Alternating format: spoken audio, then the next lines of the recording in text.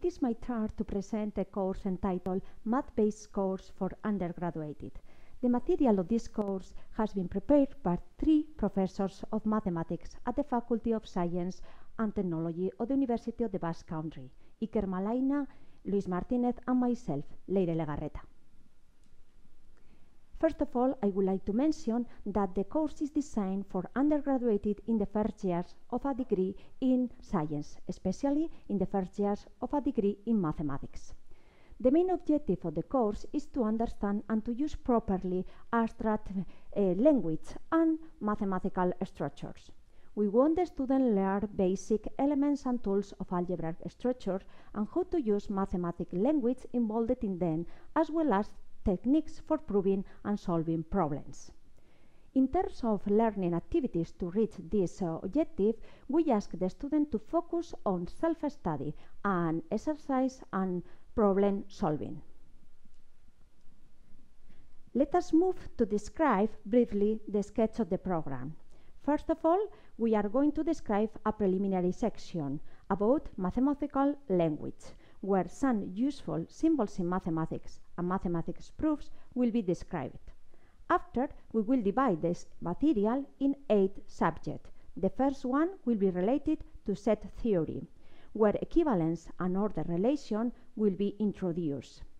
In the second subject, we will work with complex numbers, especially with operation and solution of polynomial inequations. In number 3, we will focus on functions, to be more precise, on different types of functions, and in inverse function and composition of functions.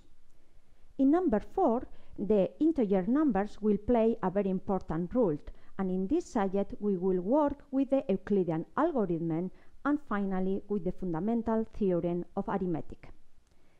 In number 5, we will introduce the concept of congruencies, and we will work with linear congruencies, and especially with the finite remainder theorem.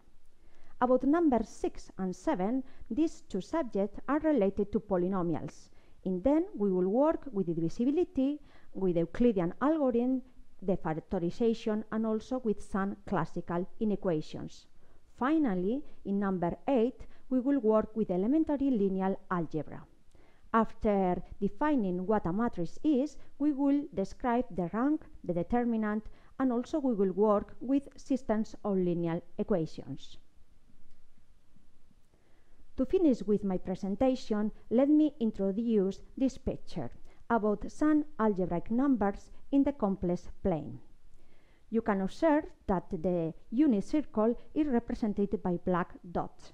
Using polynomials with integers coefficients between -5 and 5, then we can describe the degree of some algebraic numbers with different colors. For example, the color blue represents the degree 4 of some of these numbers, and the color red will represent the second degree of some algebraic numbers.